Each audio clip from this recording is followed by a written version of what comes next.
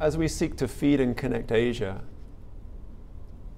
we're exposed to very large market opportunities, which is great, but we won't be the only people looking at those opportunities.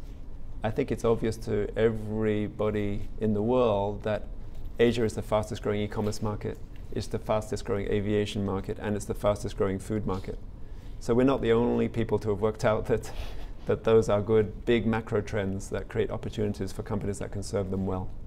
So competition is an enduring threat, and therefore our biggest challenge is to innovate fast enough to capture the opportunities more effectively than those competitive companies.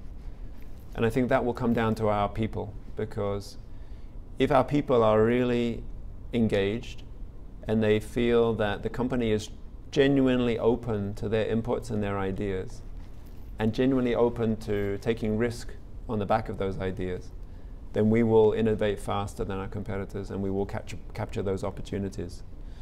I think that if you look at the last 3 years, that's exactly what we've been able to do and been able to improve our margins dramatically as a result.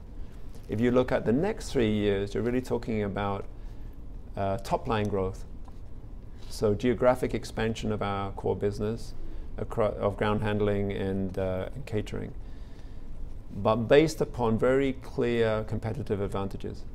One is our ability to manage large centralized kitchens better than anybody else, and the R&D capability, culinary capability that goes with that from our very talented chefs who bring the multi-ethnic skills that's necessary to be successful across Asia.